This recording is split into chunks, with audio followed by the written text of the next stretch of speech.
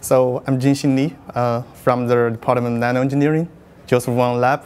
Actually, our lab specialty is combine robotics with material science and nanotechnology.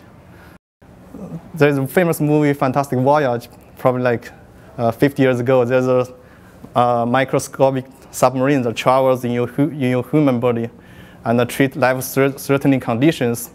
That's sort of a Hollywood production. But now our UC San Diego nanoengineering are really make this happening. So I think building nanorobots to move in your body, I think is a dream of our human beings that also is a new technology in medicine that would happen in coming decade. Our current research is mainly focusing on nanorobotics, smart and intelligent, and for various functions. And mainly what we are focusing now is biomedical applications. This is the first example that we put these rockets in a mouse stomach, so they show efficient motion and also efficient payload delivery and leaving nothing toxic behind. So I think this is a really exciting time of nanorobotic development, and I think in the future we are going to get a lot of more real-world applications of this technology. And what I show here is that it could be like use your body fluid as fuel, it deliver payload, and the most important thing is that these materials are biodegradable, so they just destroy themselves and leave nothing toxic behind.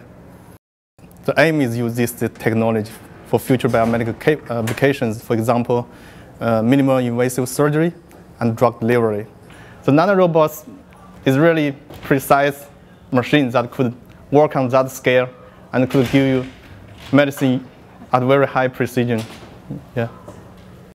I think this is a very big motivation for me to achieve this goal, because currently we have a lot of health problems and we cannot solve.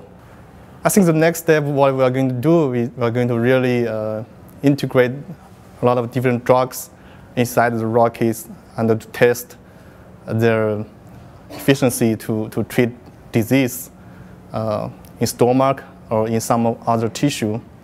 And the ultimate goal definitely is to get a clinical application of this technology. I think it takes maybe a couple of years to come, but I think with luck, this nanorobotic technology will definitely get their fantastic voyage in our human body.